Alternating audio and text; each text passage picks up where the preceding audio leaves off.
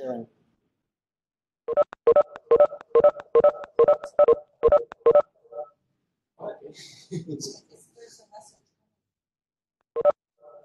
Someone is indecisive if you want to. Yeah, we all dropped out. Just checking along. It's not that, it's more the WebEx issue. I thought it's faster because I thought this guy is already on WebEx before I joined on. Are you sharing your laptop already? No, I'm not. So that's why I thought the presentation laptop that is dialed into WebEx would be the fast option. But you want to try if your laptop works better? Well, it has Windows. That's be less buggy for that.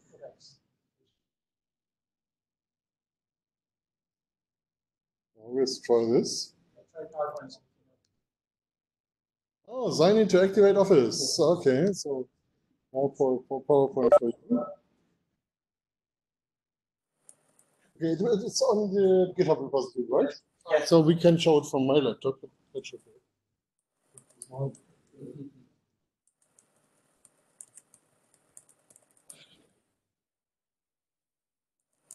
You can start talking. I'm Matthias Kovac, and I'm now working on some kind of new topics. So the general background is industrial IoT, where we have kind of a different setting than the wireless that we see in the home. One technology that I'm now working with is so-called time-sensitive networking. That's a group of standards that's defined by the IEEE. It's somehow related to DetNet. DetNet is kind of deterministic networking at layer 3. And there's also deterministic networking at layer 2. That's this TSN group of standards. And another background is that the OPC Foundation is having a new activity called field level communications. Basically, so far they have been working on the management level. So if you have your controller, how to get diagnostics, how to configure it, and so on. This could be done vendor independent through OPC UA.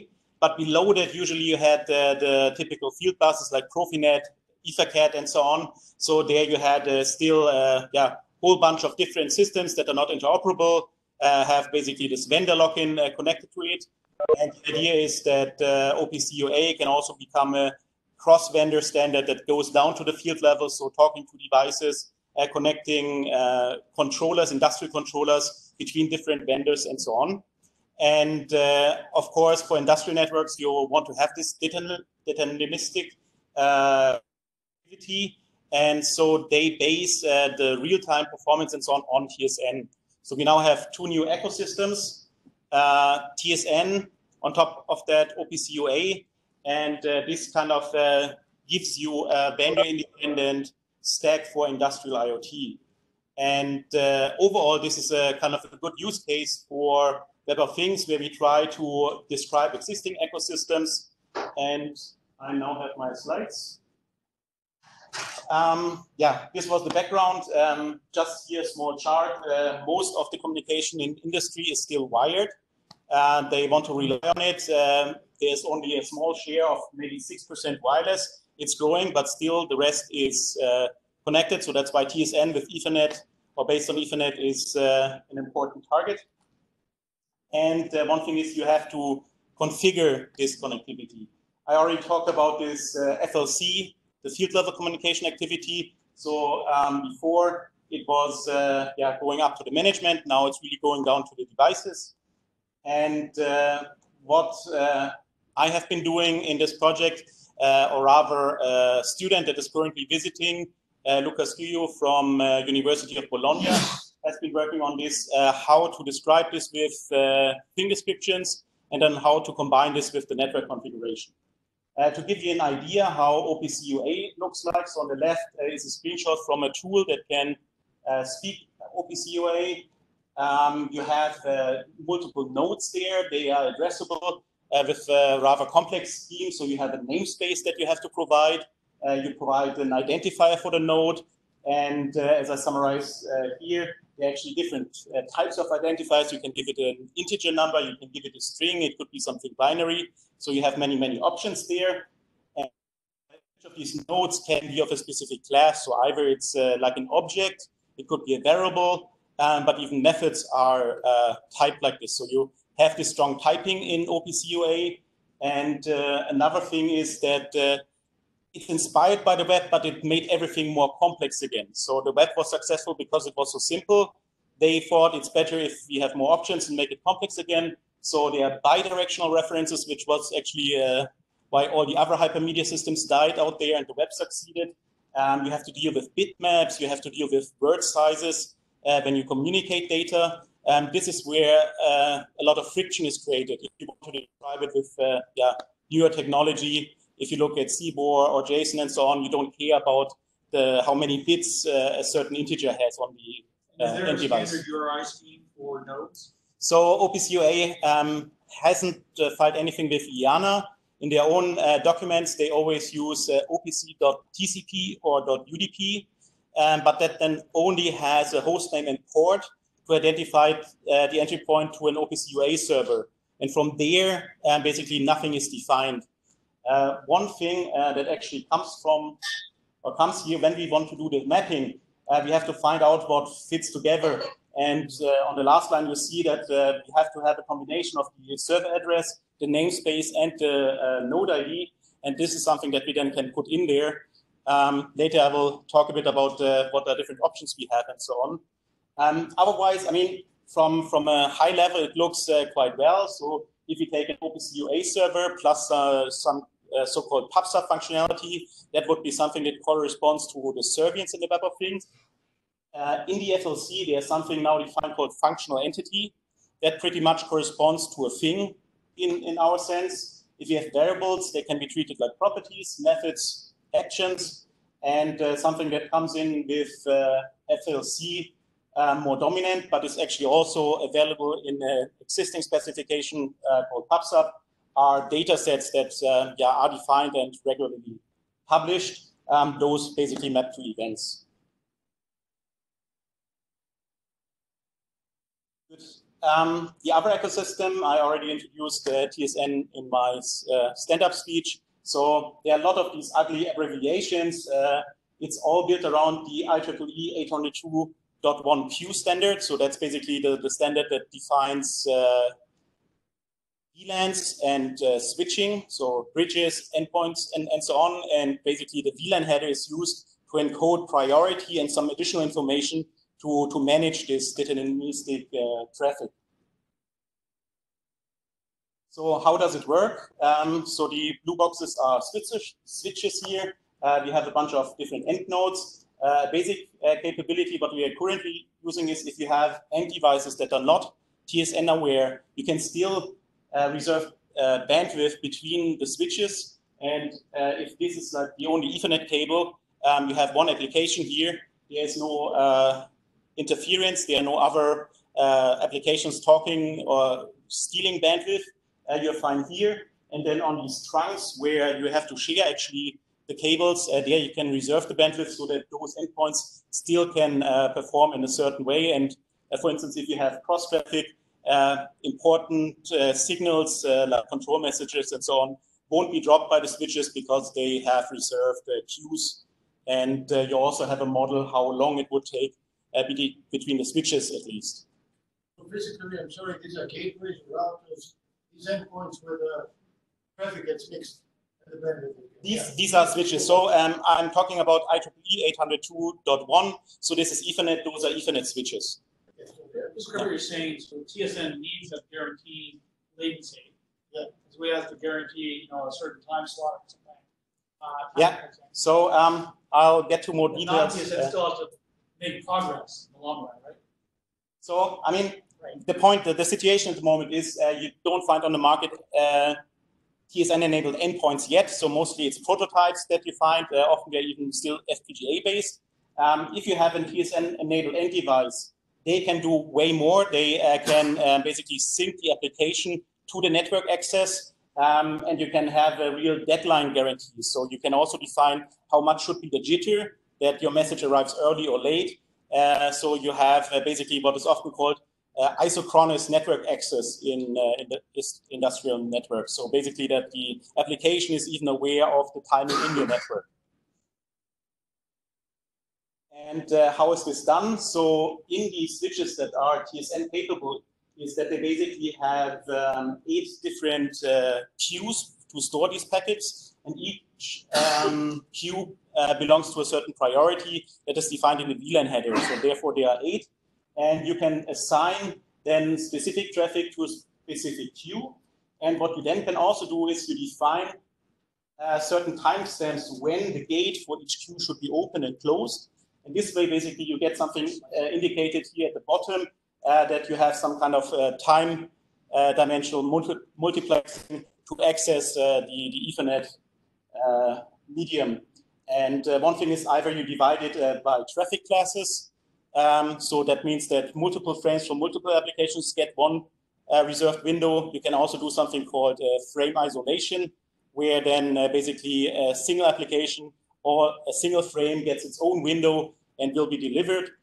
In detail, that of course is then also getting a bit more complex. If you have multiple switches, you basically have to grow this time window because there's always some kind of jitter. So the state of the art is actually rather pack them together. Overall, you get better performance. But the basic mechanism is queuing. There is no physical division of frequency to the isochronous channel.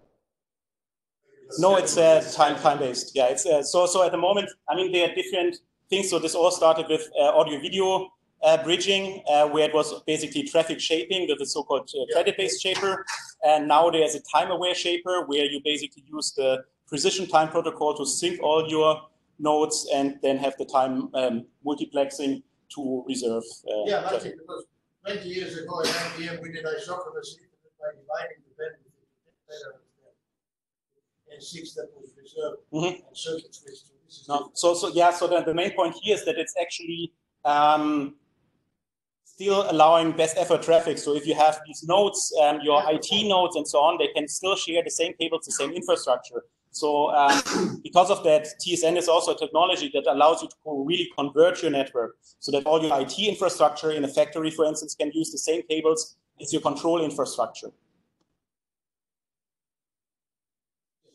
Question. Okay. He raised hand. Yeah, then. Let's go ahead. Yes, I have just one question. We can barely hear you. So, yeah, I'm working for the W3C media group as well, and they have also been about Cas, could you wait shortly? We have to crank up the volume. Okay, go ahead. Yes. Okay, thank you. So I'm working W3C how to manage the It's not deterministic. It's up to here. Some collaboration might be used. Yeah, we don't talk in the chat room. Cannot hear you. If people are talking at the moment, Maybe chat. loudness, then I can't. Yeah. Okay, so Okay. maybe you go ahead and run class types in the chat room. Okay. Then Ari, can you basically take care of relaying? Sorry, Cas, the audio was completely broken. I'll quickly continue. And if you can write, that would be great.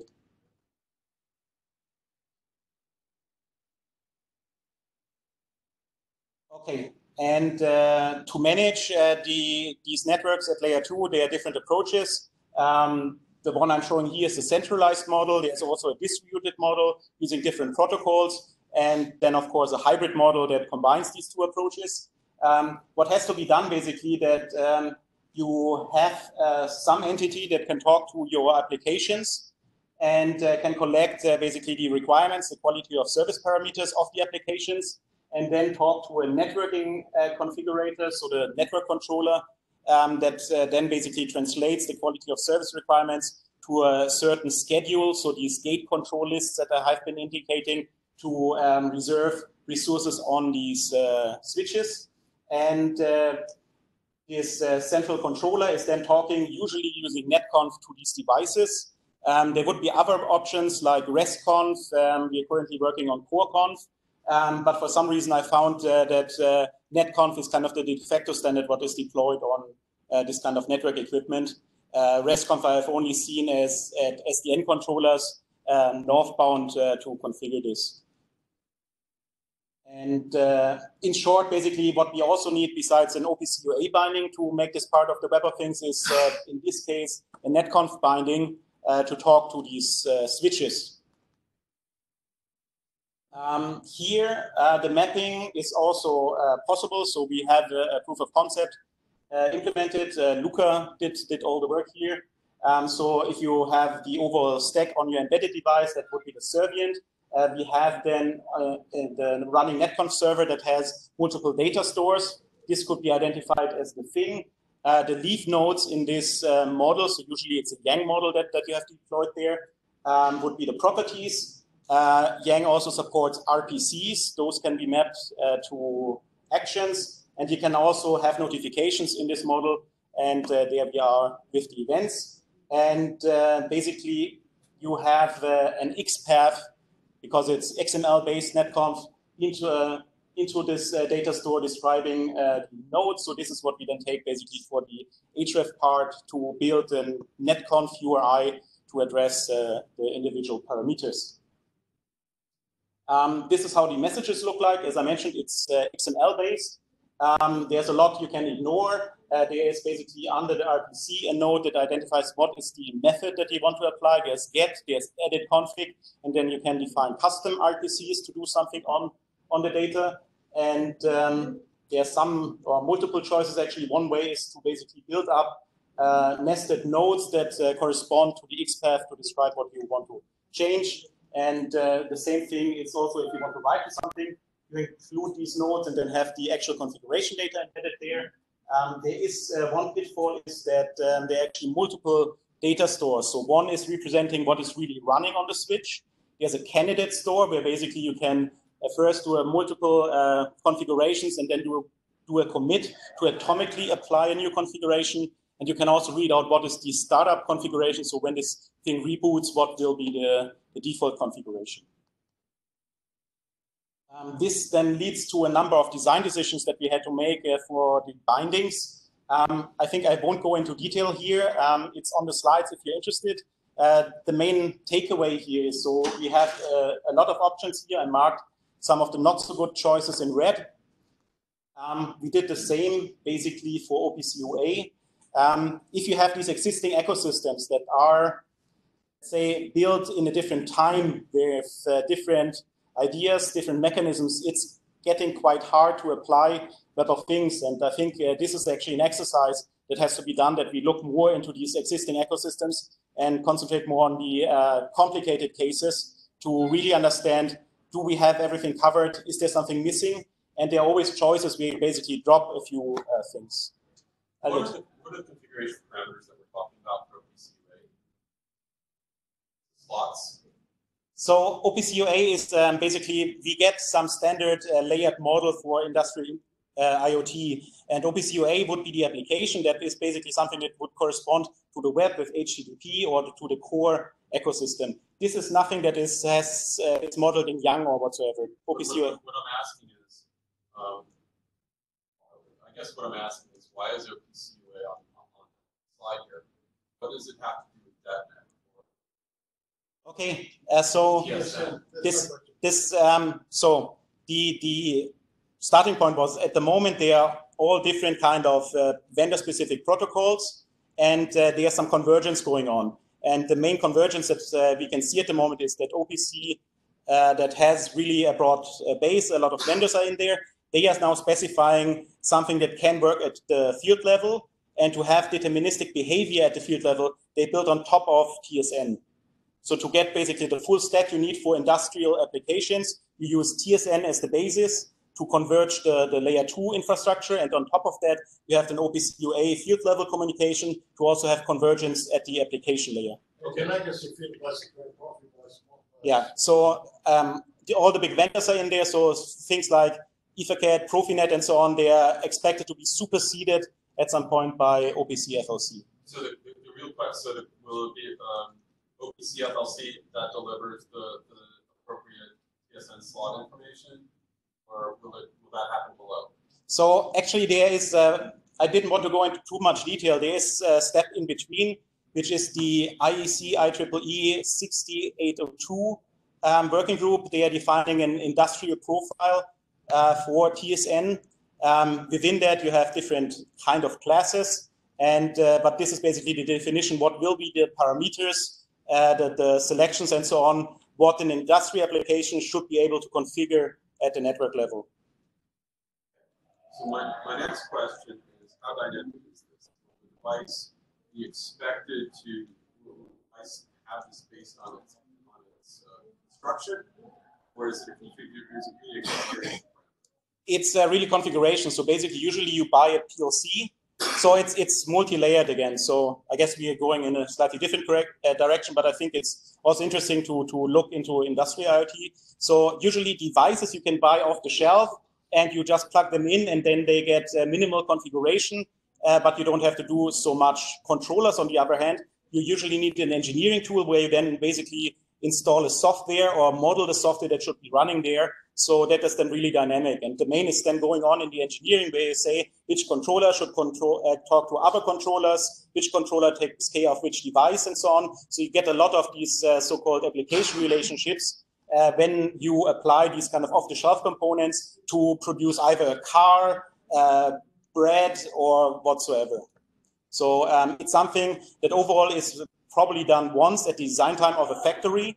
But what you see nowadays is that it becomes more and more dynamic. So batch size 1 is one keyword here. Other things are that you want to evolve more easily and reconfigure, add new devices, for instance, to have some predictive or preventive maintenance use cases fulfilled and so on. And so but there's signaling tied to this, right?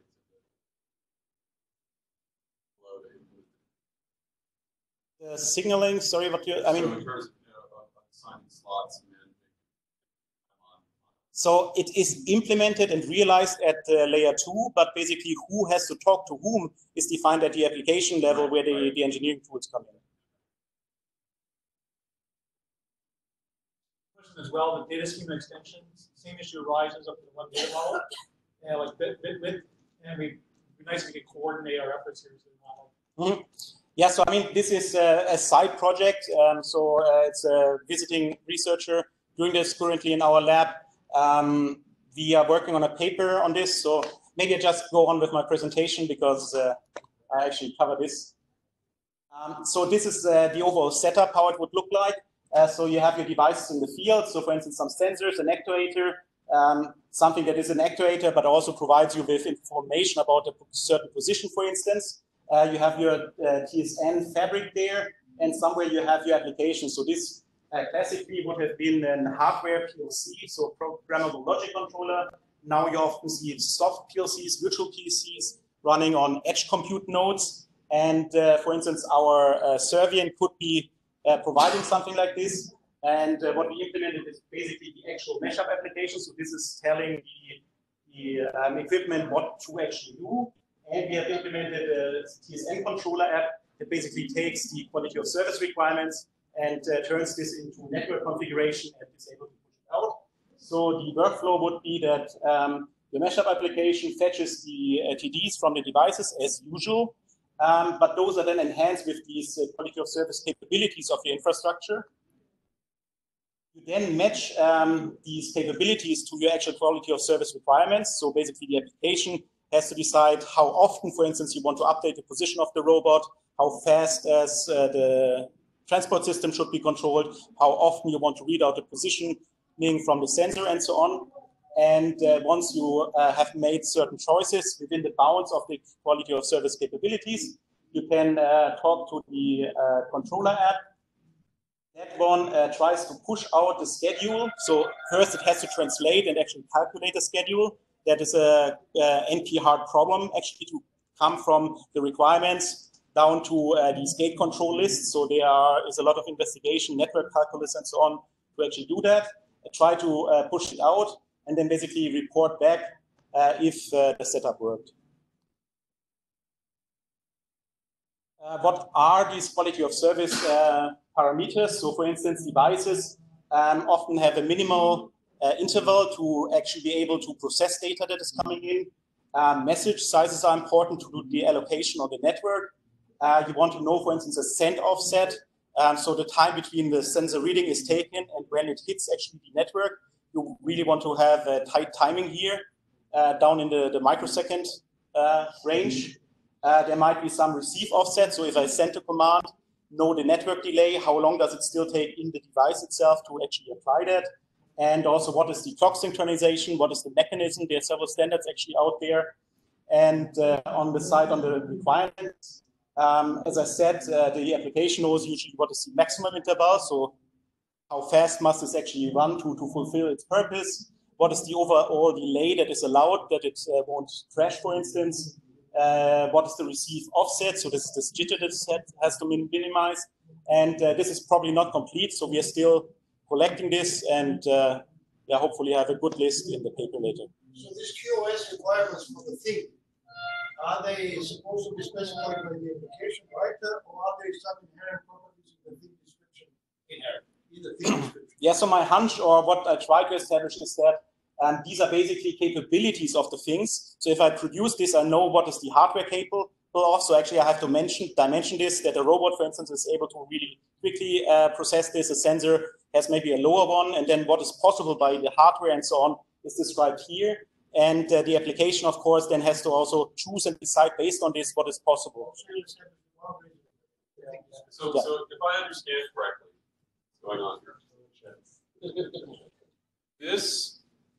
As we say, this is a static thing, right? This is information that the TSN controller needs in order to establish how to meet these requirements. Yes, indirectly, because the TSN controller itself wouldn't be able to actually work with this. It still needs this translation step to really work on a network cycle, gate control list terms, and so on. But yeah, it's a different kind of representation of the same knowledge or requirements. Okay, so this is used to essentially produce information for the network, if you will. Yeah. Okay. Mainly for the application, actually, and the application then can make the decisions and then have a resulting requirement to make this run on this infrastructure. And these quality of service parameters are then translated to something that would be pushed out via netcon, for instance. Sorry, but it seems we've heavily underestimated how much discussing what how the station. Yeah, I'm almost there. I'm about to conclude. It's a good presentation. Very good. So here, this is just for illustration. I mean, you would need to import a new vocabulary in your TV. There are some global definitions, so that this is basically device level. For instance, here that the .1 AS ref mechanism is used for time synchronization.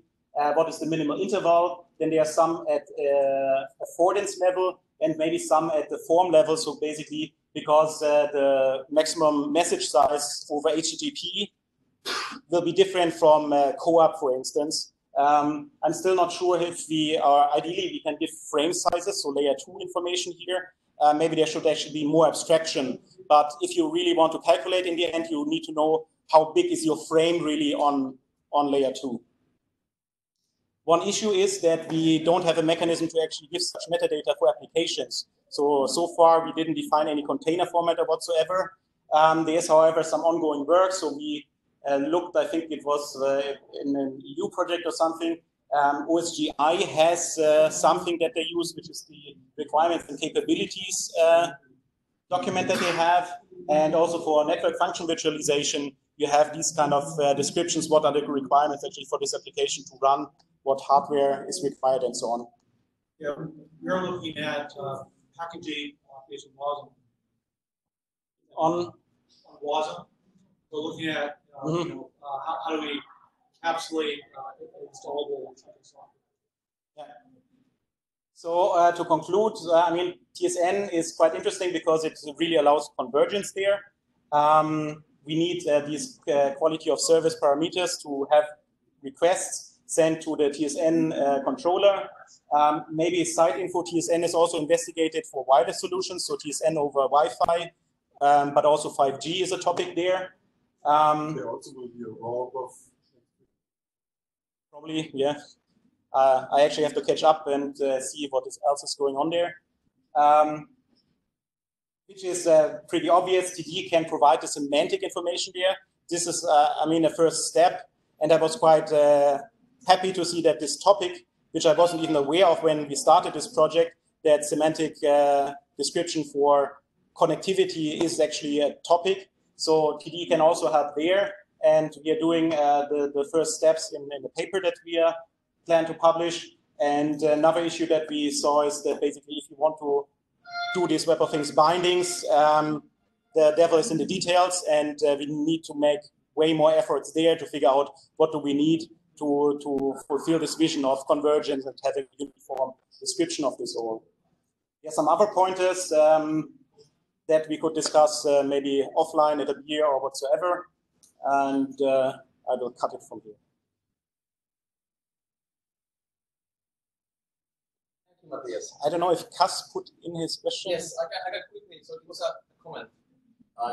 Read it out. Yeah, I've already put some comment on the minutes. You want to read it out yourself? Okay, I'll read it out. So because Cass was saying, working for the WPC. Can you hear me? Yes. Okay, so I changed the headset, and yeah, as I mentioned, I've already put my comment directly to the minutes. What did you comment?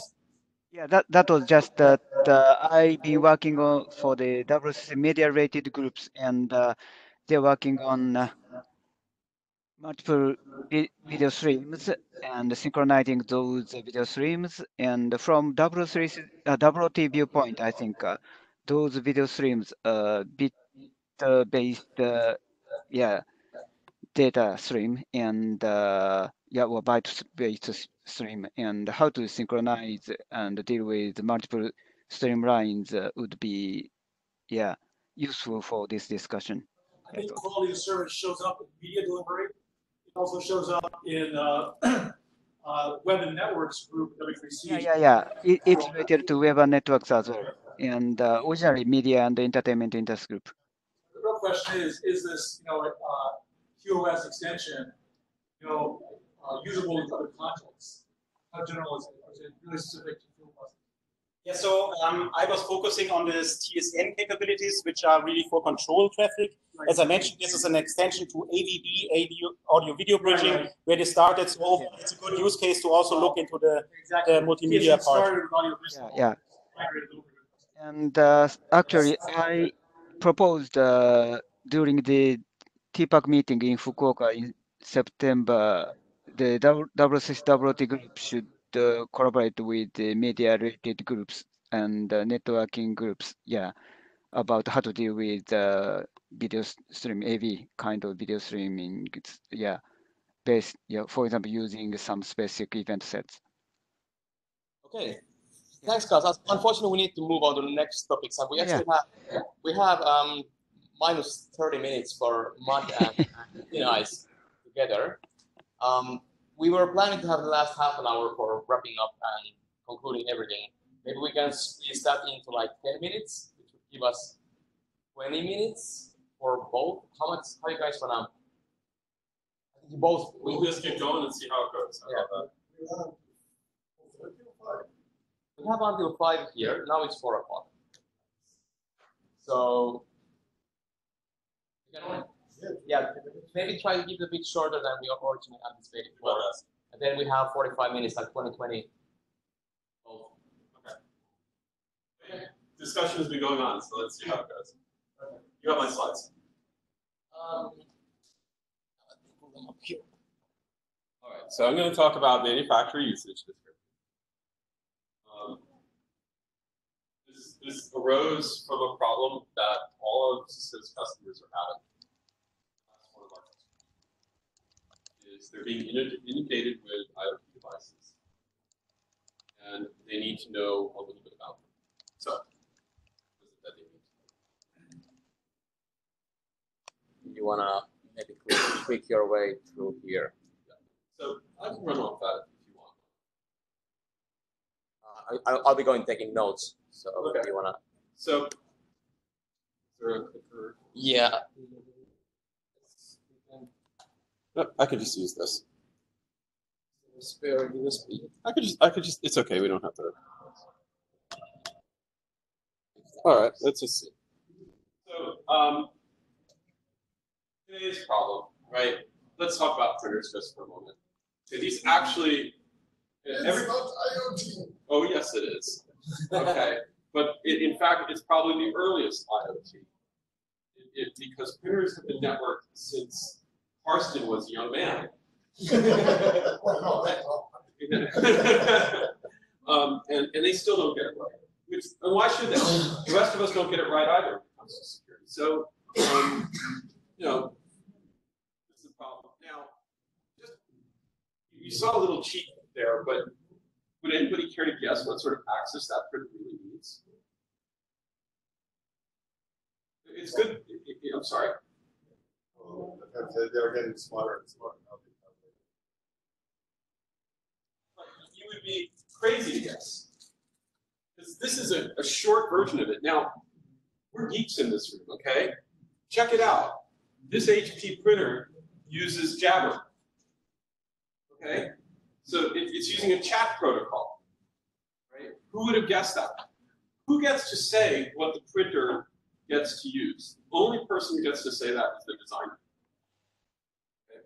Not Cisco, not Huawei, not the W3C, the designer. Okay? So how is the poor administrator even to discover this? He can sit there and listen quite a long time and try and figure out if he's gotten all the exception conditions.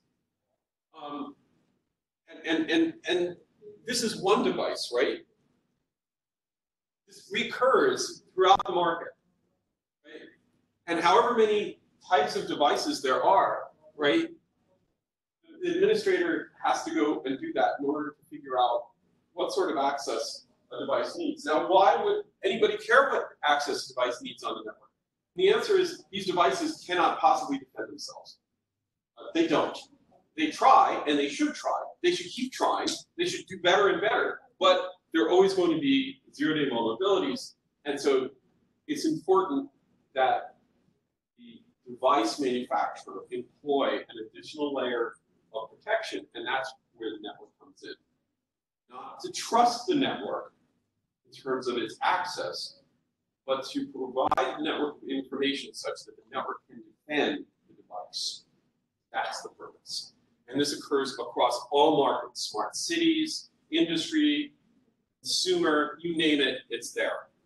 My cousin, and I'm sorry for taking part of my 20 minutes to tell us, my cousin just got a smart oven that woke her up at 5:30 in the morning to tell her that it needed to be cleaned.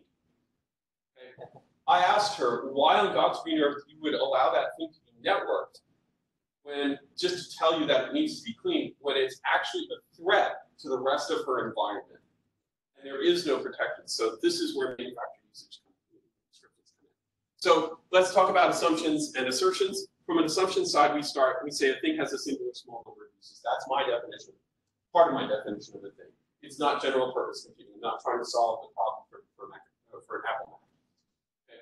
Things are tightly constrained. They have very little CPU, very little memory, very little battery. What's not on the slide and is most important, they have very little programmer time. That's the most precious thing. So any solution that we propose along these lines has to be simple and has to take very little time for programmers. At the end of the day, no matter what solution we propose, the network administrator gets to say what sort of access the devices will get. Not Elliott, not Cisco, not Huawei, not Juniper, not the device manufacturer, but the administrator. And let's also assume that any device that claims to be secure, any manufacturer that claims their device is secure, is lying or doesn't know what they're talking about. Okay. Based on that, we have a couple of assertions we can make. Because a thing has a single or small number of uses, therefore we can enumerate those uses. And the people who are best in position to enumerate those uses, because there are a single or small number of uses, is the manufacturer themselves. Right? And the mechanism needs to protect devices that may have vulnerabilities. So this is not really technology, conveniently. We've had access lists in the network since Carson was a young man. That's not me. So, That was a better so the only question is, how do you choose the right ACLs, right? So we introduced 4 specific new architectural components that into the existing environment. The first is a URL. Let's note that this is 1993 technology, okay? The second is a MUD manager, which we're going to associate with the AAA infrastructure, but you could just as easily associate it with other components within your network. The third is a description file, which we call a MUD file, manufacturer usage descriptions. It's JSON. It has a couple of, it's based on a Yang model. And the fourth is a MUD file server, which we will call Apache, which sits somewhere out there and delivers these MUD files. So here's the flow really quickly. Device emits a MUD URL in some way, shape, or form, or it is otherwise learned.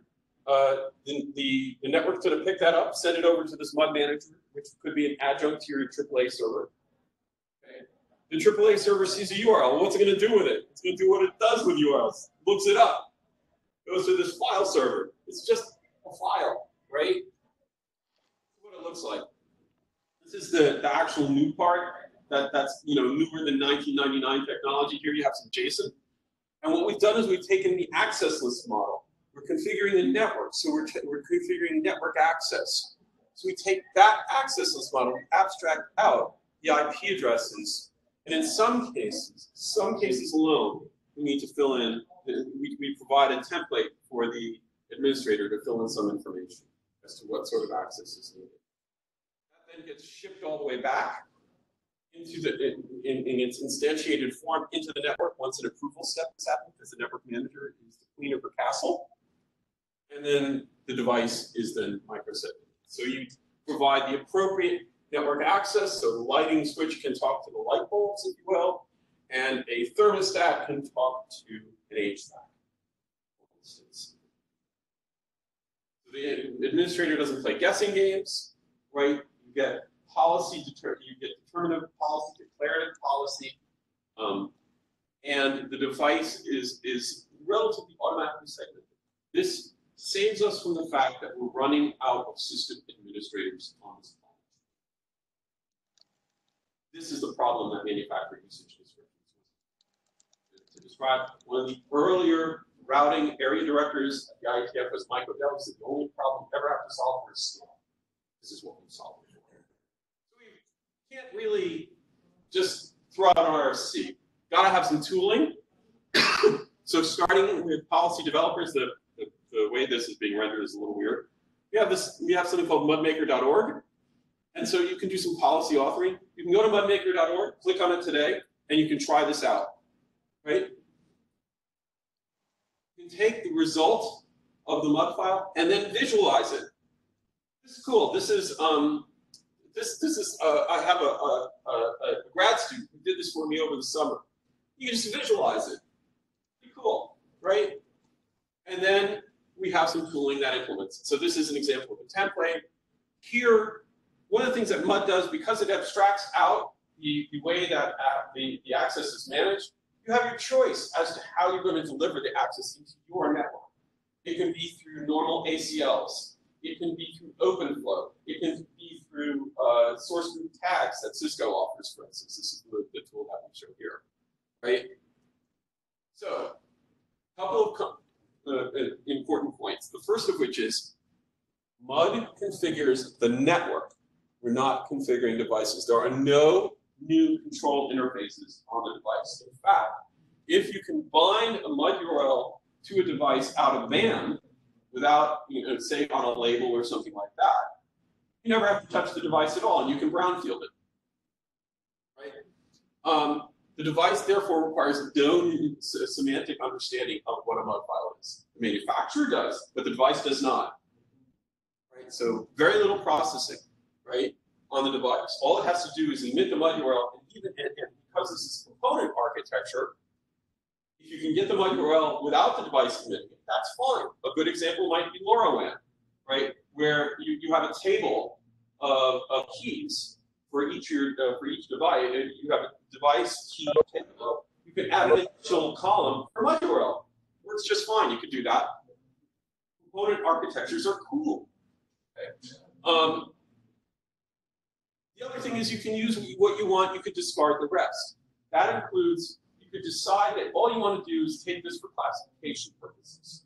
You only want to classify the device. You want to know what's on your network. Maybe you just want to make your own policies. Never mind what the manufacturer is delivering. Okay. You could also not even bother imposing access controls. You could just simply use the information for auditing purposes, which I expect some people will do. You could perhaps take the MUD URL in via bomb import, right? Or nest bomb import, for that matter, right? So the other key point here is that MUD can provide no more capability than what the underlying network provides already, because it's merely a network management level issue. So if you have no access control mechanisms in your network, you're not going to get access control just because you're using MUD.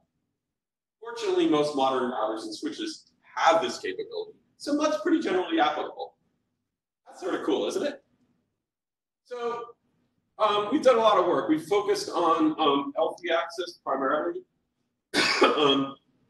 We want to do, there are different abstractions. I haven't gone into that from a MUD perspective, but there's the controller aspect, use same manufacturer, there's cloud-based, domain name-based access that's provided, and a couple of others, right? Just one or two areas we need to improve for automation. We already have some internet drafts to do that. I would like to see a little bit more better integration in the consumer space for MUD in particular. Michael Richardson has been working on that with the Sierra project. They were all at Montreal with us at the hackathon. We need to look at reporting tools. So manufacturers can do this policy authoring, policy visualization. Now they need feedback to know whether the device is actually gaining the access it needs to gain. And we need to work that problem while being privacy sensitive. Okay? So we have pretty good functionality in 802.3 and 802.11 networks. I'd sort of like to expand that out to 802.15.4 networks. And we've been talking about how to do this with 3G, 5G as well. No reason it couldn't be done for LoRaWAN. In fact, we've contemplated exactly how to do it. And then we're looking at various different extensions from us. One of the ones that we're looking at is TSN. So what, in your presentation, we talk about what device declares. So who's it declaring it to? It's declaring it really to the network. Right? The network needs to be configured. Well, that's exactly what MUD's for. The only difference between what we propose and what's here, right, is merely the syntactic sugar around it. Right? So you could do just as easy, you could quote just as easily. And the interesting thing about this is that you need to add no new interface mechanisms for, say, Web of Things in order to deliver that. Now, Web of Things is important when you have thing-to-thing communication. It's less important when you want to inform the network about the way a device is designed. You don't need to have any sort of interface for those when the device is statically designed. I just want to comment that still the application is quite important. There's other work out there. OPC-based solutions, for instance, are also promoted. What I presented was just an explore. So what if we apply that? But there are also other application-centric how to do this. So I guess it's the question: what is the universal interface that is already available? Right. For industry, often it's that there's some OPC client or server available. It's possible you can go around, but you can go about that in that way as well. The other possibility is simply you rip the information out of network management system.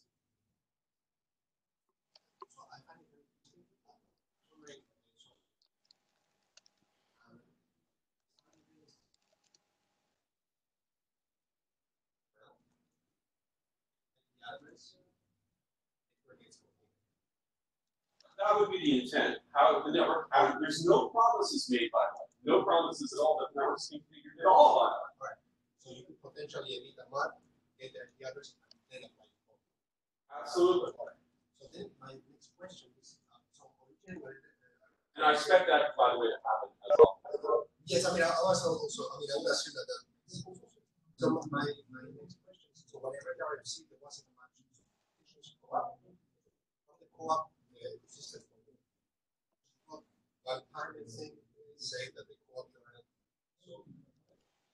broadcasting, but then again, that's pretty much it. So I'm wondering why not exposing the MAC file as a The only reason we don't do that is that we don't assume any particular capability in the device to provide a file. And the reason we assume we didn't assume that is that the first assumption we made is that devices are really tight on memory, they're really tight on CPU, and they're not going to be able to provide it.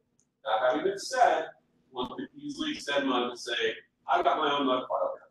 But there's another thing you have to be careful about as you're delivering this. DHCP and LLDP, as defined in the draft, are sort of second best as a way to get the MUD URL. The way you really want to get it is via either out of band or a certificate. And why a certificate? Particularly a manufacturer's certificate. Because you want the assertion about what the device is, not to come from the device itself, because that's a self-assertion. One is for that assertion to come from the manufacturer to say, this is a seamless DLC. Sorry? Who asserts this individual? So if the certificate lives on the device, whatever, right? But the point being that you need that assertion to come. A certificate is a convenient way for the assertion to be made by the manufacturer, where the assertion itself lives on the device. Well, certainly, that file could be signed by the. It is. Should they do that for software updates? It is signed by. So, but the benefit of having the MAC file now is MAC file server. Yeah. Moreover, you could expose it as a /MAC resource and discover it, and you could have resource type like MAC. Right. Resource type, I mean, it would be much more integrated. Write it into the draft. I encourage you to do it. Right. And actually, I'll give you the code that you can send out the MUD manager to take. What I'm interested in is where we can converge the problem of discovery of TDs to the problem of MUD. And it seems that one fundamental issue is identifying the type of device in a secure and private fashion.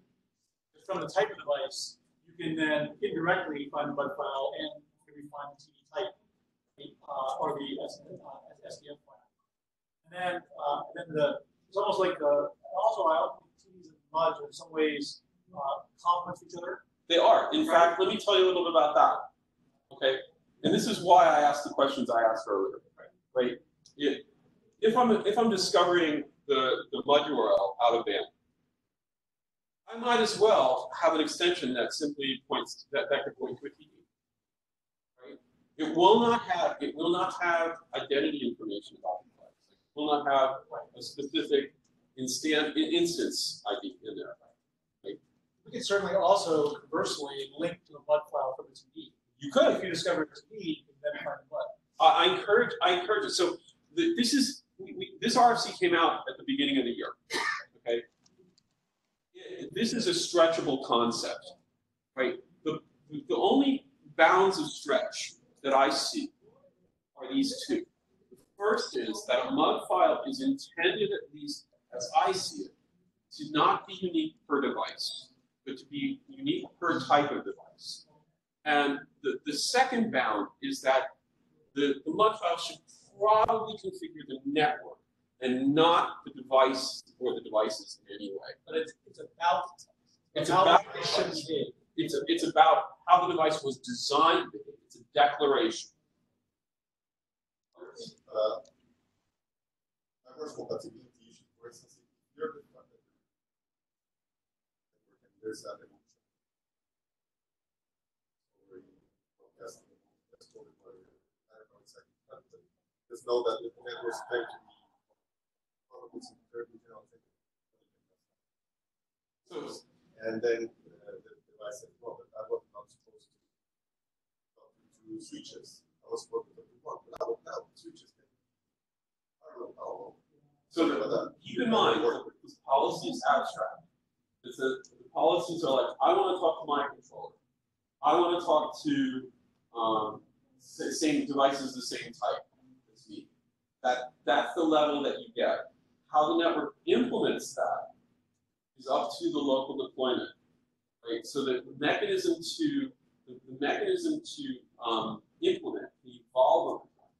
Also, the device may gain new functionality, and the MUD file has in it essentially a timer or a cache value that says, go look up to see if the MUD file has changed periodically. So that way we know if there's new behaviors that should be added. So those are a couple of approaches. It also implies that the software version is part of the device type. You update the software to take a new device. Right. Now, this is where you guys in the chip business are really going to help me out.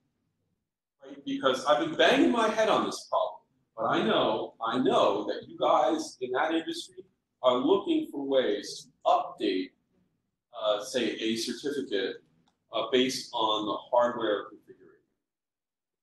Now, the key thing for me in the long term is that I don't want the device to assert this.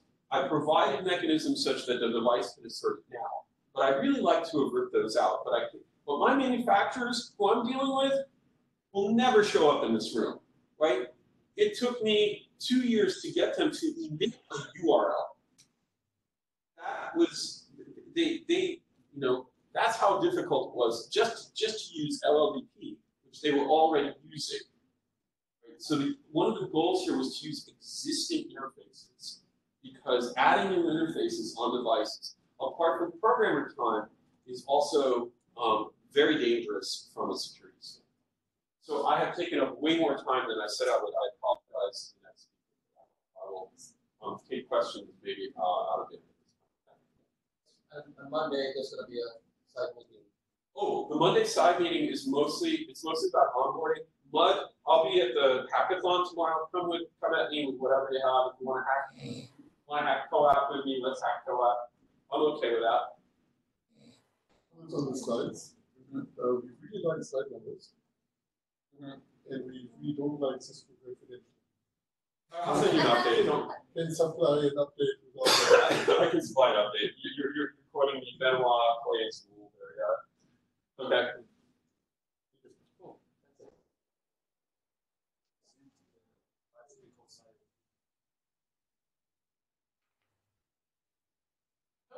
I'm actually on time. I think cannot go back and reclaim. I feel good. That's on point. Yes. Elliot, can I have the program? I think it's on the table there.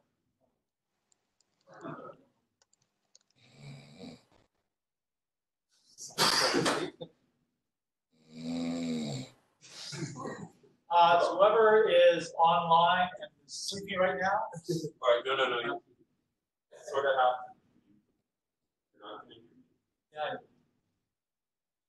Be careful. 3 a.m. Good, love it. Take a moment to It's allowed to talk. You can. Yeah, okay. So anyway, the thing, those of you who've been around for a while have heard about this thing ICE before. I talked about it for the first time in 2016. I talked about it in 2017. The difference between then and now is that, first of all, the use case we were talking about at that time was kind of what the original ICE was also designed for, more like real-time media between two devices, and we really didn't see a use case for that for IoT, at least not then, and that's not really the use case we're focusing here this time either. Now it's more pure co-op or whatever protocol you're going to choose. I mean, I'm going to present how it's done for co-op, but it's a generic concept, so you can use it for anything. So this is more like when you have a resource director, for example, see these resource names, devices which are behind NATs, so you can't really use the resource.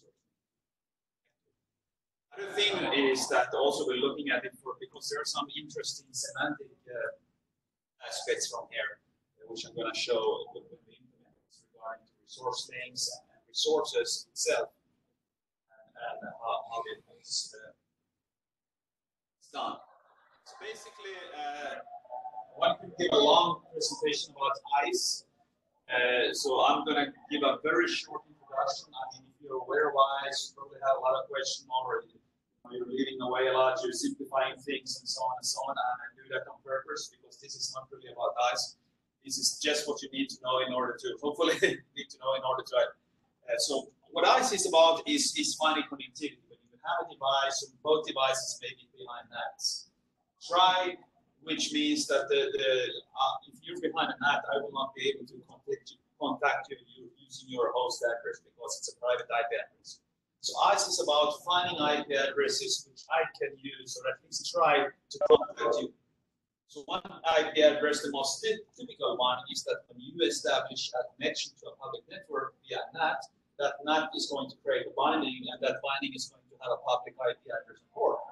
So and then I can try, if I know what that is, I can try to contact you using that one.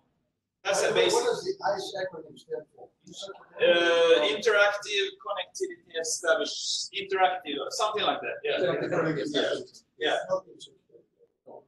And that's basically what a candidate is. Candidate is, I mean, it has a little more data, but basically what it is an IP address and port that I can try to contact you. There are different types of candidates. As I said here, even your local address is a candidate because maybe you're not behind that. And then, of course, I will be able to use it. But there is also the one I mentioned, the NAT assigned public IP address and port, which is also called a reflexive candidate. I'm going to use that word later on. You can also use relays. I'm not going to cover those in this presentation. Then what you do, ICE, is that what the device does, let's get close to the microphone.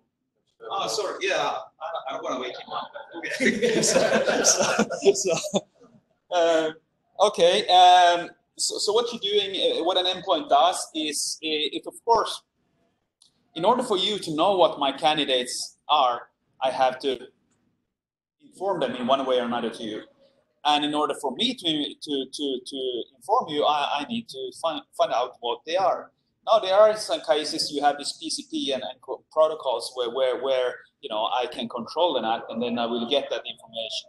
But in most cases, and you don't have those, and in IoT you're probably not going to have those, at least not in constraint. So basically, you're going to fetch it. So you're going to fetch this. In ICE, you have specific protocols for doing this. There's a protocol called STUN. And you also have specific infrastructure for this. You have STUN servers. You have something which is called term relays. STUN server, and then I'm going to show a picture of what those are. Then you're going to create these candidates, and then you're going to distribute them in one way or another. ICE doesn't define how you do it. It depends on what signaling protocols and what you have. For SDP, those who are familiar with VoIP, session description protocol, which is probably the most common protocol for distributing candidates. And then when you receive my candidates, you're going to see whether you can contact me using those. Here you have an example of this server reflexive candidate. The endpoint is sending some kind of request. This would be a stun in normalize. To a server somewhere, that would be a stun server, and this is actually here you have the NAT. This is the public IP address and port created by the NAT, which is called the server reflexive address, which is the address that the server is seeing. That's where when he gets that request, this is the IP address and port that he sees. Then he can return it back to you, and you're gonna know, okay, this is my candidate, that address.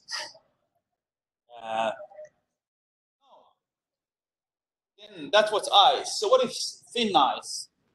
It's basically the usage of COP protocol and infrastructure to implement ICE. And again, you could insert another protocol here if you want to, and you could define it for this. Here we're describing how you're doing it for co-op. And the reason why you would do that, because if you have constrained devices, for example, you may not want to implement this, or you're not able to implement this stun, for example. You may not, if you already have your co-op infrastructure, you don't want to deploy these stun servers and everything like that. Maybe you already have them and then you may be able to reuse them, but in case you don't. So basically, thin ICE, it's applying ICE on co-op or some other constrained protocol or protocol for constrained devices. No, here I'm looking at the same steps which I described for eyes. First, you're going to fetch this or get this candidate so you can distribute them. Now, instead of stun, we're actually going to use the co-op protocol here, and we're going to use a co-op resource. Then to create the candidates, nothing strange there. You do it in the same way. And then when you're distributing them, we're actually going to use the co-op protocol and the resource directory and resource links. I'll show you then how it works. So everything you see in bold here is things that you already have if you have a co-op infrastructure. So you don't need to add anything extra if you want this natural version. Now, the first thing you do, and this is how you're going to fetch these addresses. So basically, there's going to be, I talked about you had this server in the network where you send this request, and he looks for the IP address where it comes from, and then sends it back to you. You have the same thing here. We call it a T-stun server, but basically it's just a co-op server which hosts a resource, a dedicated resource, which we call reflexive resource. And the only thing what's going to happen is when you send a co-op request to this resource, you want to read the value of the resource. Server is going to look where the request came from, the IP address and port. It's going to assign that value to the resource, and then it's going to return it to you. So this resource will actually get its value when it receives the request. Then if you have you may have multiple devices communicating with it. So it may get get requests from another one, and then it's going to assign the value from where that request comes and return it. So this is a little different than normally resources, because this will get the resource value when it receives the request, and then it's going to send it back. And then, obviously, now you have sent this co-op request through the NAT, so you need to maintain the binding also open. So then you can keep sending this every now and then, depending on there are different ways to find out how long the NAT binding is going to stay up. And the good thing about that, because if it happens that the NAT binding goes down, then you will see, because it's every time going to return you this reflective address. And if the NAT binding for whatever reason has gone down, then you will see that, because next time it's probably the NAT is going to create another IP address and port for you, and you will get that back. Yeah, that's the first thing. And here you have a picture of this. You send a GET request. You have the reflexive resource, which is its address to its T-stun server, and it sends back, for example, a 205 content. This is the address which is here, which he read from the request and sends back to you, and now you have it. So now you can distribute it to some other one here who wants to contact you. Now, how are you going to do that? And this is in two parts. First, you have this the one hosting the candidate or wants to distribute it. The endpoint, the hosting candidate, and there are two ways of doing this. He can create a resource by himself, which we call candidate resource. And the only value of this resource is this IP address and port that he received from when he looked for it. It's not a sensor value or anything else. It's just this IP address and port. So he's creating those, and then he's creating a link for that, a resource link. And here you have, so the link URI contains this IP address and port. Define a new relation, which we call candidate. And the anchor, so this is actually, you can link this URI or this link to a real resource. I talk about the sensor resource link, but this could be whatever other things resources you expose. So basically, you can say that this is a candidate for this resource. So that's the first way of doing it. And then you're going to register both of these to the resource directory. And this is where the resource directory comes. You register these resource links to a resource directory, and then other endpoints can fetch those. So that's the first way of doing it. The other way is that you take your register sensor, your sensor resource link, and you put the IP address or this candidate information directly into the URI of that. So you replace whatever this local IP address and port that the resource link contains with this candidate IP address and port. There are pros and cons for both of these methods. I will not go into those here now because of time issues, but you can do both ways. And then whoever wants to contact you, basically the one that's going to use this candidate. So he fetches this from a resource directory, normal procedures.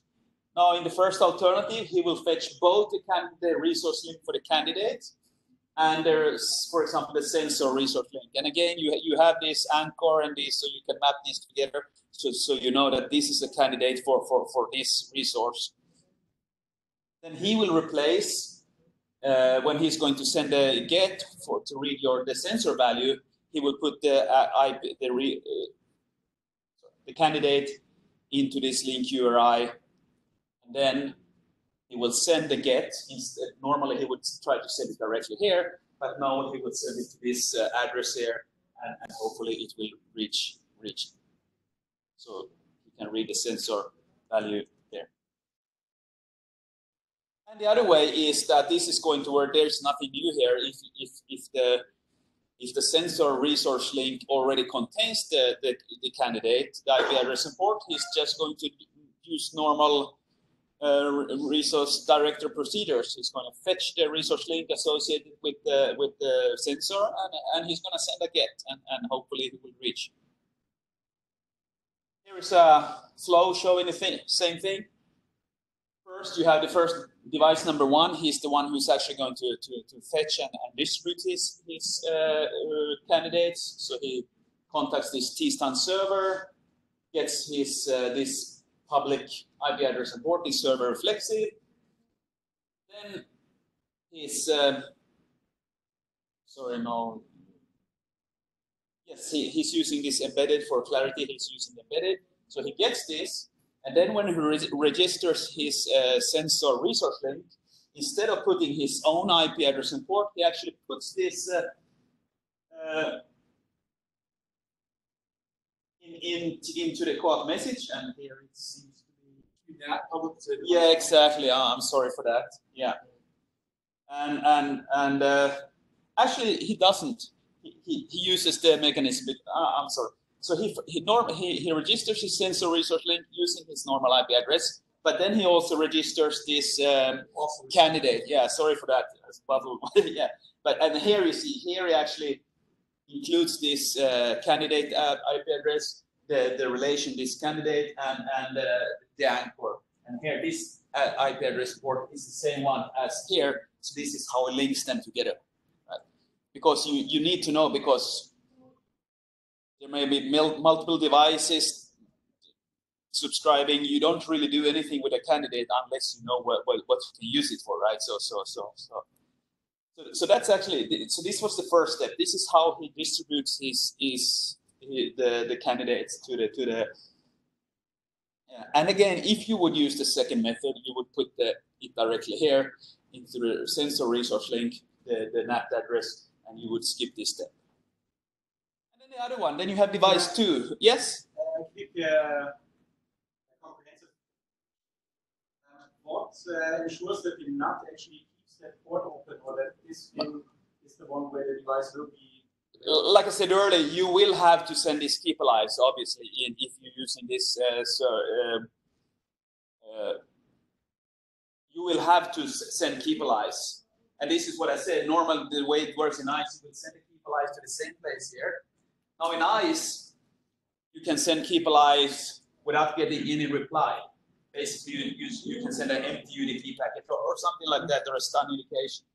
The good thing about sending a request which actually trigger a response is that you will always get this back. So you will see, for example, if the NAT binding has gone down or if it has created a new NAT binding. So that's always a choice you will have to. If you don't care or if you trust it's not going to be done, you can just send something simple, which is not going to cause so much processing. Okay. But it's then really every 20 seconds or something like this. That was kind of the observed time.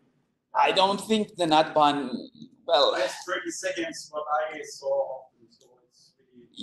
Yeah, well, of course, like I said in the beginning, I skipped that for here. If he's controlling the NAT, he's supporting TCP or some of these protocols, then he obviously doesn't need to support. But then, of course, he's not going to need to contact him either because he will get his public IP address support from here directly. Yeah. I was just going to say, this looks like really strong argument, right? Yeah, I didn't want to go there. I wish I had one of my colleagues working for a big. So the reason I would say that actually it's not beyond the realm of possibility that IoT devices being segmented a lot more. Actually, IPv6 is going to reduce some of the need for this, but it's not going to. Please do publish this, right? Because it'll actually encourage the people will be able to pick their poison, right? Yeah. So, but anyway, yeah. So, sorry. Yeah.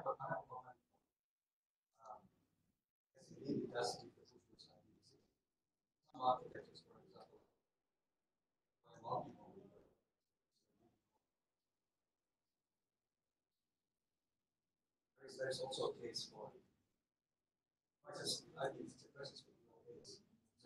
You're absolutely right. The ULA, mining for ULA can last a long time. You don't have to worry about it. It's a lot simpler architecture. I mean, you're doing what you have to do given up. Yeah, and sure, and I mean there are other reasons why people will maintain NATs also in IPv6, but maybe this is not the. I'll try to. But anyways, yeah. So I'll just sorry for rushing, but I'm trying to. So then device 2, he wants to contact him, and now obviously there is an NAT here, so he will not be able to contact him using his local IP address. So then he's using again normal resource directory procedure. He wants to have a temperature sensor link. He gets that one back. Then he's asking for a candidate, which again using the anchor, which is associated with this one. He gets this one back. This is the public IP address support and everything. Then he takes this one, he puts it into the GET, and sends it here. It may reach and may not. Obviously, you have different NATs can be, some are more restricted than other where they're gonna let traffic through. But again, like I said, there are relays and other things. But this is the basic idea. He gets the code, they get this, and then he sends the response back with 22 or whatever the temperature value is. So this is basically the use case, normal co-op usage. This is not about setting up a real-time media stream or anything between these two devices. This is basically using the resource directory, trying to find the resource links for the data he's interested in, temperature, for example, or whatever, and then contacting the guy who is behind the NAT. Obviously, he may also be behind the NAT, so he may do the same thing, registering his candidates and everything. Well, does he find out that the device 1 has it?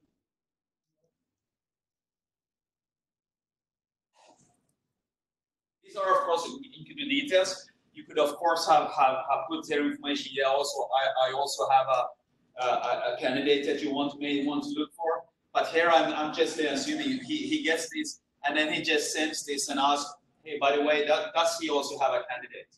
Is there a candidate, one or more candidates associated with this anchor? If it wouldn't be, then he would, of course, send 4 or something. But in this case, he comes here. He actually could observe. Yeah, sure. Yeah, I mean, yes. Now, again, trying to keep it simple, he's asking for it once. And if he's only interested in accessing him once, he wouldn't observe. But if he's going to do it more often, yes, he could make an observation, and then he will get it. And if, for example, he notices when he does his thing here that he gets a new IP address or a new candidate, he will update it, the registration, and then he will get the notification about it. Yes. Yeah. and these were the, I mentioned all of this already, so that was kind of the nice in a nutshell. The semantic is interesting things here, and I mentioned, for example, I said you have this reflexive resource. This was a resource where you send your get and it reads your value. So this is kind of interesting because, like I said, it doesn't have a value all the time that you read, for example, a temperature value. It gets the value when it receives your request, and then it sends that back.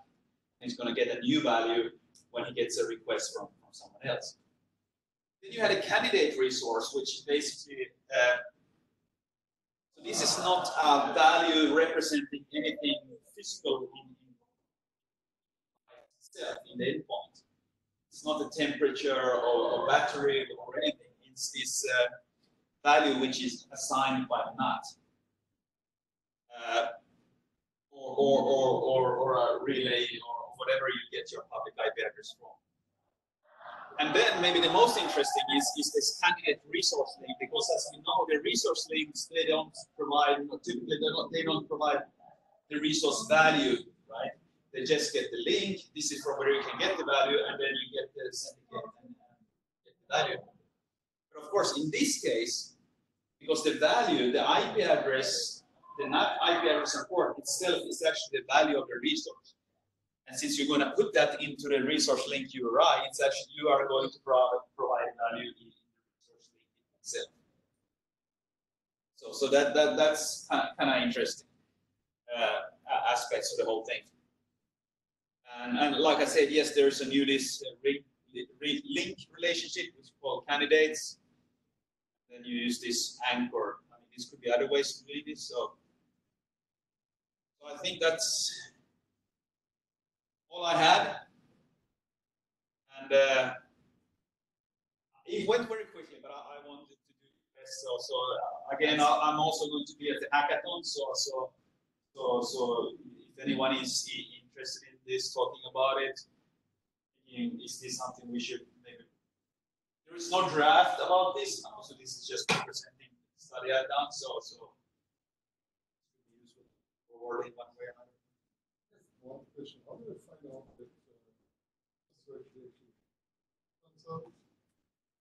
that those are discovery.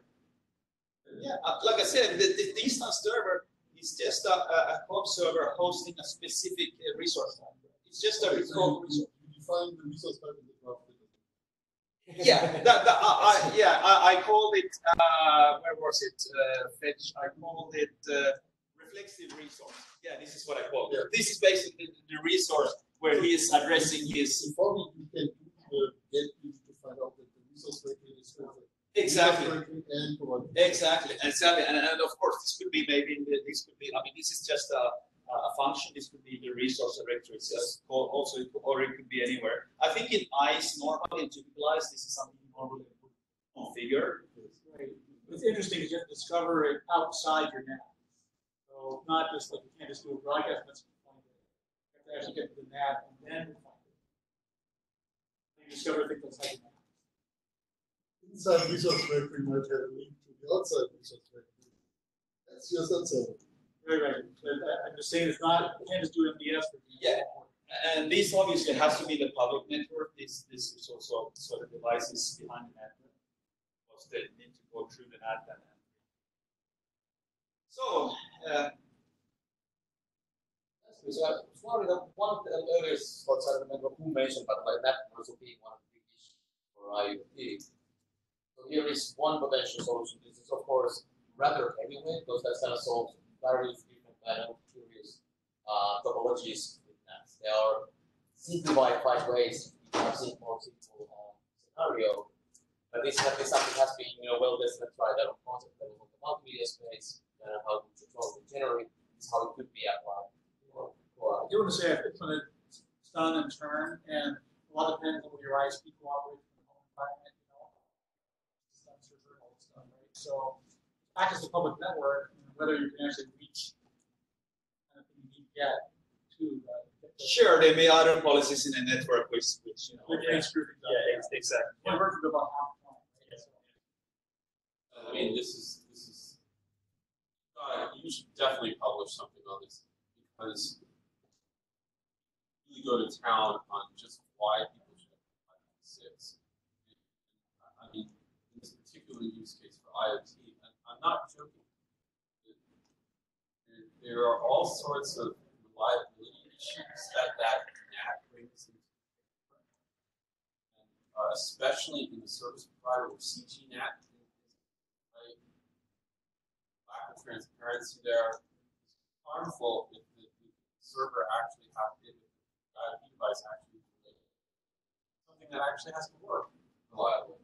Well, I think what's really interesting here is analyze the failure modes. Yeah. What are all the things that can go wrong, right? What if the IoT blocks this particular NAT changes very frequently, and so or the NAT reboots, or loses state. What's in the directory in one place? I think looking at the ways it can go wrong, trade-offs, relative costs, using regular stun turn, for example, versus the lightweight version. You have these UDP messages. What if you use something? Discuss that. But as soon as you use UDP, you should be dropped on the network.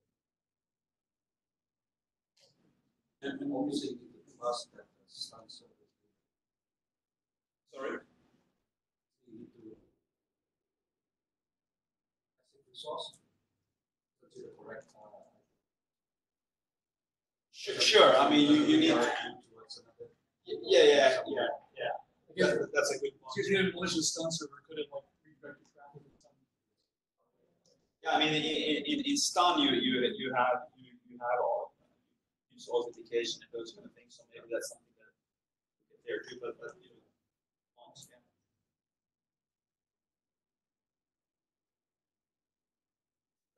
do people think this is? I assume the first place for this would be maybe this research group before going. No, it's something we could do in core. It's just, I would start. I would really start right out the use case. Now, or wherever you guys want to work it. That's a good introduction to another specification. Right? I can talk with the chair about that and see what happens. As long as someone is interested, because otherwise I think it's right. But I was going to say have a use case out there. So, for instance, for multimedia, it's not clear that this is at this point it's just multimedia. But for say real IoT use case, I suspect that once you're crossing a NAT or you're expecting to cross a NAT, what you're really doing is you're rendezvousing with a cloud-based service. What? If you're expecting to cross a NAT boundary, then what you really want to code for is probably doing a cloud-based rendezvous, which is it's a different in a way it's an evolution on stuff. You could use that for this too. I mean, obviously, as long as the device, as long as this could of course be a cloud server, and as long as the device behind that is the one initiating the connection, right? Then you don't need any of this because he's going to be the public network, and he will initiate the connection, and he can have his queuing and get it whenever he gets something. But again, if he wants to establish a connection with the device one, the one that's behind that, you could use this mechanism for that too. Yeah. But what I'm getting at is that I think for most of these use cases where the NAT is involved, probably what you're doing is having the resource advertised through whatever cloud-based service. And so what all they do is everybody just connects to cloud-based service and cloud service routes and you just triangulate it out. The only times that doesn't work is where you have a vast amount of bandwidth involved or where latency has to, you really have to be able to have a latency problem that is greater than about 100 milliseconds.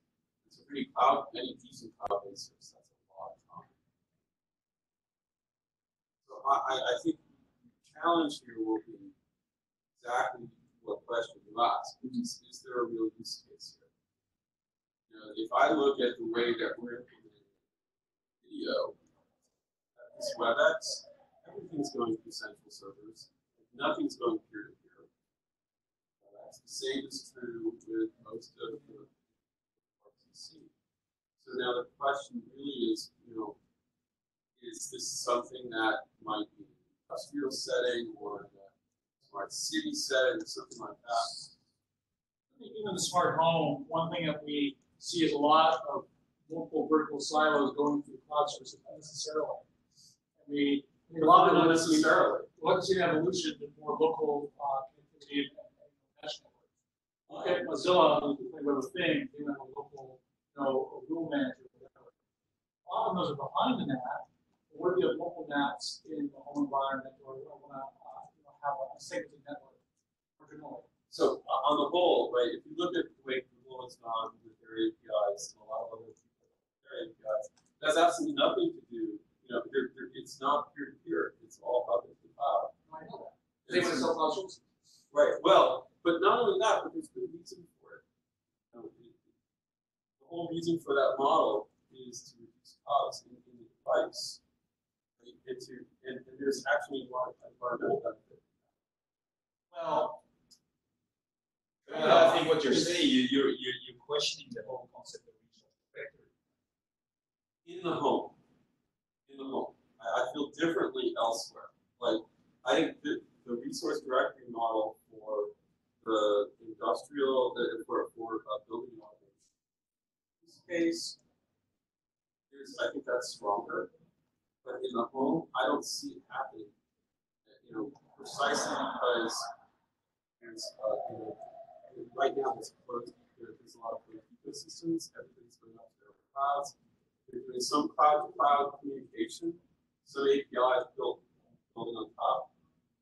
If that sounds like it's a bad thing because you don't end up with an openly interoperable world, maybe I'd cop to that point. But there is this benefit that, okay, I've just reduced my memory usage on those devices by maybe 60%, right? Maybe more, maybe 80%. And in doing, and I might even reduce my processing requirements on that device by a similar amount, which is power consumption. I'm not convinced that going to the cloud reduces the power consumption on small devices. It increases them to be able to support, more complex stacks, handle the traditional internet. So there's a researcher at Berkeley who I think should be looking at that problem, looking at related problems. He used Serge Abelman. Serge just did, we're getting off into the here, so I'll take that offline. You can discuss it over.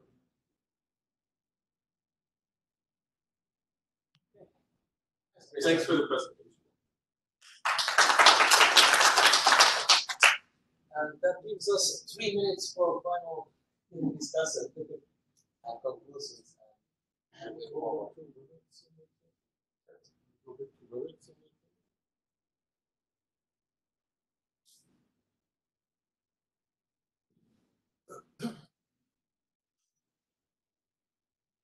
We have a little logistics item. So those people who want to continue talk about this can meet today at 7. Which is in the same building as the 2 IETF meeting address in the basement number 1. So 44E. And we have a table for 16 here. So here going to come.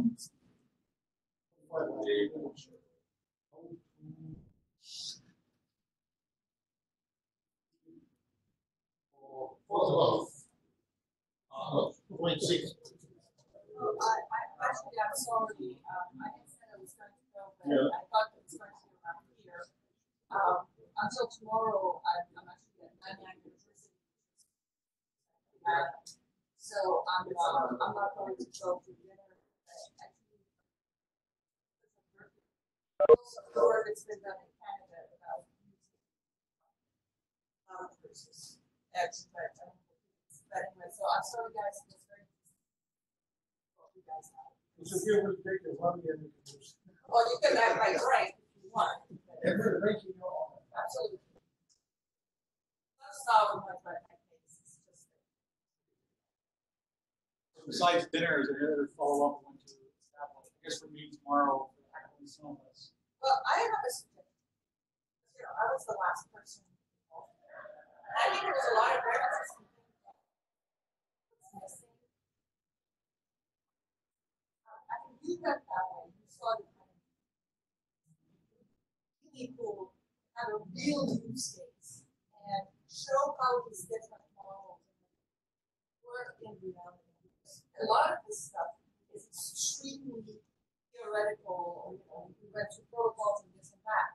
But maybe that's what you're going to do in the hackathon, by the way, but it would be really nice to say, okay, this is one industrial example, because we talked a lot about that, and this is how it actually works in reality. And that would be really, really nice. I agree. I think the focus on that, but still going to be built with artificial use cases. What you're really going to do is collaborate with, the Smart City POC project, put it years to evolve. I think it's a very good thing to get involved in. IIC also runs test beds. I have the use case that I could actually run, but I don't know if it's Right, but and we've got like medium-sized, all of the medium-sized projects, but it still doesn't get to the idea of scalability. How do I roll out thousands of devices management? That's where you get involved with the Smart City project, for example, work on. We really, bubble up a lot of this. Yeah, no, they have 1,000 students. It's easy. Well, actually, universities are good medium-sized, medium large-scale projects. They have cheap labor. Cheap labor, business scale, building campus scale problems. Campus is really a small city. Thinking when we working with years doing wireless access, we had to change the batteries frequently. We had a lot of students who were mobile and we were all.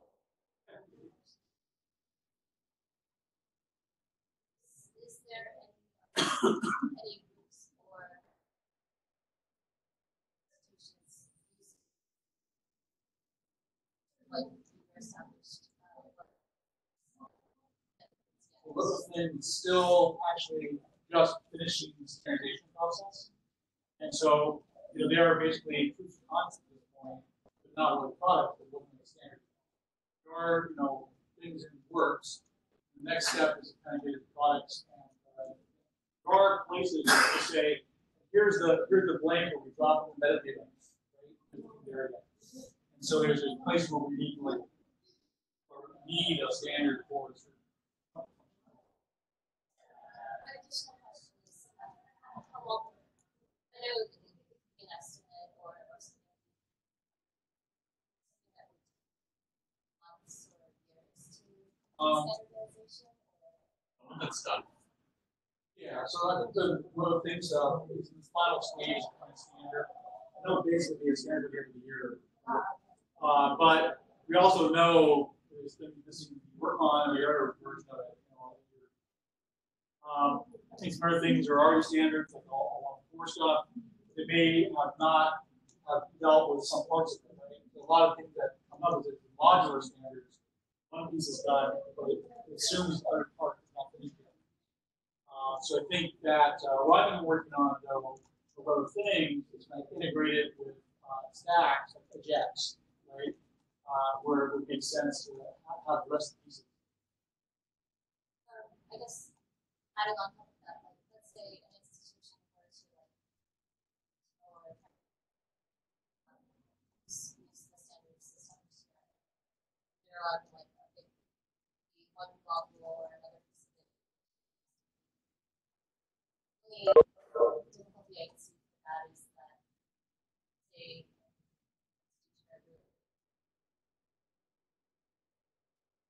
be easily changed and early adoption might The brownfield problem. Yeah, well, I think here it's kind of like the light green problem. There's you're going to adopt them early, you're an early adopter. There's some risk that that was the wrong choice and that that's the wrong thing. this is why you do a relatively small scale POC, right? Is you're testing it out, it works, and then before you roll it out to a larger scale. So I think some of this probably really work in your head is already.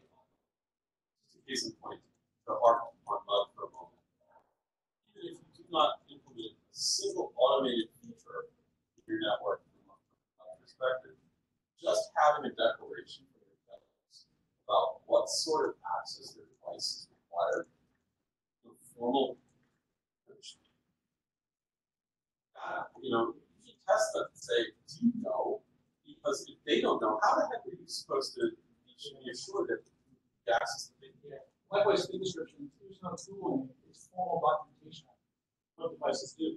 Right, which is useful. Exactly. Yeah. So, and this we should talk more about how mud and thing descriptions come together. If you wanted to, because this also ties to another effort that's going on in this, which is somewhat nation, and it may even be misguided, to quite honestly, which is the idea of software builds of materials. And so the idea of a software build of materials is that if you have an IoT device that has a large number of software components, how do you know if there's vulnerabilities? Mud is all about vulnerabilities, protecting against vulnerabilities, and the fact that like just saying you have a printer doesn't tell you whether you have a vulnerability. Saying you have an HP 4000. Sorry. Right. So this is yes. You're using the same people are in the room. Okay. So while the miner is in the room, for instance, and this is one of the weaknesses of the virtual today. That's got a lot of things that don't know it. Because there's massive stuff on there. And then there's the relationship between the two. So for instance, how might the software build materials help build out the thing description, or vice versa? Right. So I think the whole issue of software packaging is something that we can talk about executing. It's really important for containers and everything. And there's even tooling or NPM right now on that auditing. But just to put it aside, I think a more general problem is the problem of how do we avoid reinventing the wheel? So the standards landscape is so complicated, right?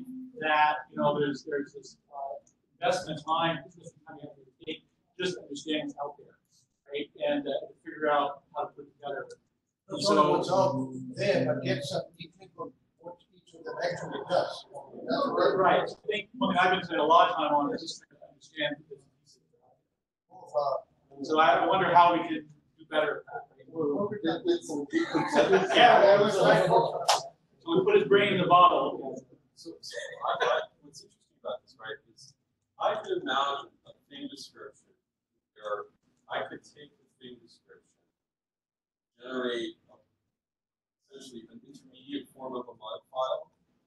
Where it says here, well, based on the fact that we use protocols, protocol bindings, here's the access that's needed. You just need to fill in the endpoint. More generally, I have a set of things that change. I have some rules for how they connect. From that, I infer whatever necessary network configuration and pull those things together in that way. Yes. And then the network can enforce that policy so that someone can't notice things they're not going on. Right. So MUD is actually based on an access control model.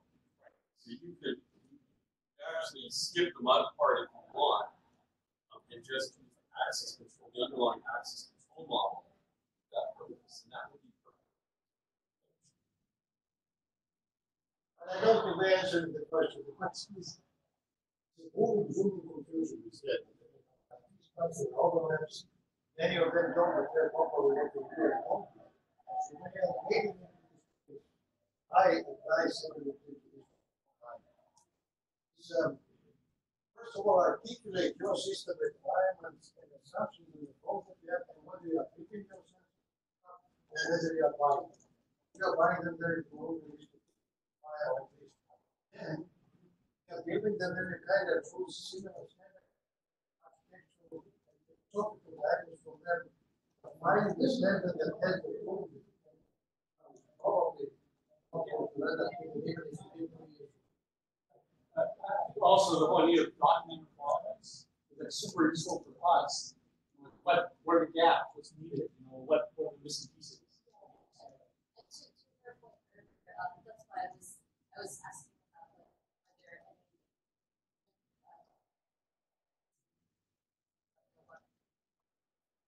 having an example of it showing it works this way.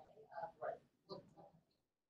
So we've got hundreds of devices. The test is I can point you to a database of state restrictions. I think what's missing though is more open source implementation of the actual thing implemented.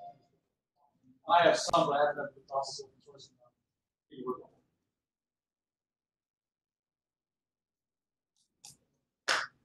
Okay, so we Thank you for organizing.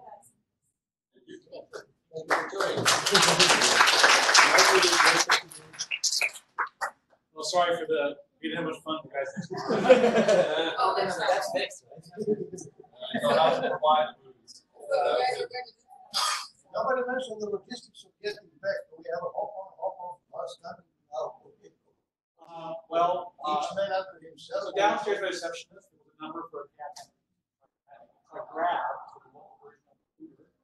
Those who have yet. Yeah, like the transit back, the A2 back to the MRT, the MRT pack. I suggested the Harborfront and. I think if we want to share the cab. Okay, yeah, we'll go with your cab and rate the cab. I think the MRT. Yeah, let's. The only one.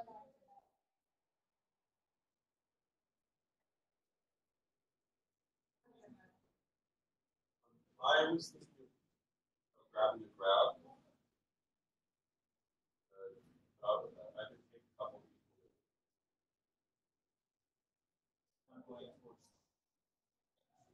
I'm going to the Fairmont, which is right next to it. Oh, so I'm going to a call. So, we're going to Fairmont, Swiss or the Swiss and Fairmont are next. So we're access.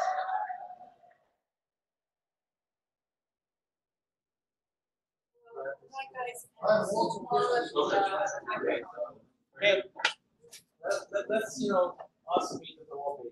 Okay. and I check our questions. I mean, actually, between if there's 6 of us, between a cab and grab, it almost makes a difference. Awesome. Right. As you know, there's lots of that. Okay, thank you also for everyone joining online. We're signing out here. Bye bye. Charge and do that. All right, so we see people downstairs.